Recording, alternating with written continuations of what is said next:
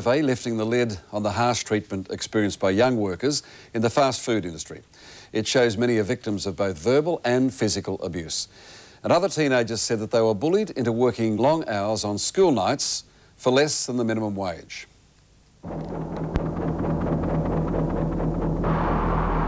They're the biggest employers of kids in this country. Welcome, my son. Just being here makes me feel uncalm. Welcome to the machine. 8 out of 10 Aussie teenagers cut their employment teeth flipping burgers, frying fries and scrubbing floors. It's a pubescent rite of passage. That's why we are trying to do what we can. They're vulnerable, aren't they, the young? They are potentially vulnerable. For many of them, it is their first experience, their first taste of working life. Across the board in the fast food industry, 1 in 3 young workers experience workplace violence and bullying. When Zana, by the way, publicly released this Victorian employee advocacy survey today, it rang alarm bells for parents across the country. A finger being cut off at the tip, a band-aid is applied. Serious burns, water is simply run over the wound. Granted that these are extreme examples, we randomly selected 3 case studies. It lowers your self-esteem because they're always telling you that you can't keep up with them, you're no good at it. With Mum Leah's support, Callan Bishop, then 15, went to work at Burger King, part of the massive Hungry Jack's chain. One time, the deep fryer broke down and flooded the floor, so instead of waiting till the next morning, just coming in early, they made me and another guy stay back and scrub the floors till 2 in the morning when we were meant to finish at 11. And this was on a school day? Yeah, on a school night. Yep. Jenna Casey couldn't actually wait to tell her employers where to shove the job. I really wanted it to end. I'd count down the hours until I'd finished. After 2 weeks of personal humiliation at a local pizza place around the corner, Jenna's mum, Julie, finally called it quits. She was also losing her hair.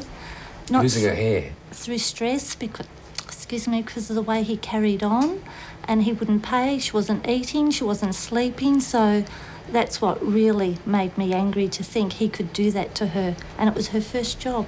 The worst perpetrators, unfortunately, are people in positions of power, such as managers and supervisors. And our last example, Jonathan Nixon, says he was burnt by another of the biggies, KFC. We had to lift up the pots and stuff, and if you got steam burns, they didn't really care. It was an exhausted, disillusioned Jonathan who finally deserted the Colonel after 3 months in the service. It was demoralising. I didn't have a good self-esteem. I felt low. After coming home, I'd come home covered in chicken and oil for $5.25. After working there for 3 months, I only made $300.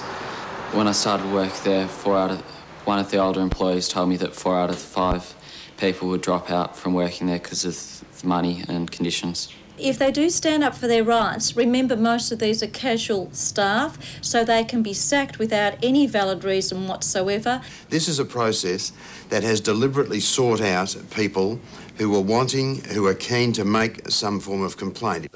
David Gregory is the mouthpiece for the big kahuna burgers in the industry. It was sent to an audience that was more than likely to complain. Are you saying these aren't legitimate complaints? No, we're saying that it needs to be put in perspective. In Victoria alone, fast food employs 60,000 young people. 600 responded to the JobWatch survey. So to suggest a systemic culture of exploitation would be reading too much into the report. But it has caught Victorian Attorney-General Rob Hull's eye. That 68% of kids who had been harassed or intimidated or bullied in the workplace were too frightened to report it. It was his government that prosecuted a KFC operator when a young man was horrifically burnt in a deep fryer accident. The victim's compensation came wrapped in the nickname Kentucky Fried Danny.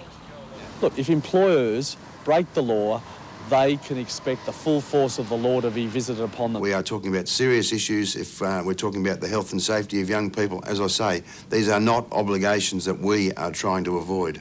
Obligation. Now, there's a word that cuts both ways. Did you feel that you were obligated, that you had to do these things? Yeah. Otherwise, I wouldn't get another shift the next week. That's how they did it, was it? Yeah, if you did something wrong, like if they rang you and asked you if you wanted to do a shift and you said no, wouldn't get a shift next week.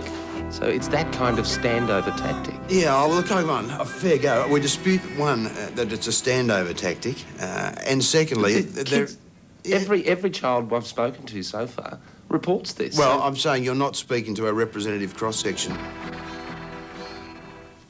Maybe we are. Chris Hill with that report. After the break...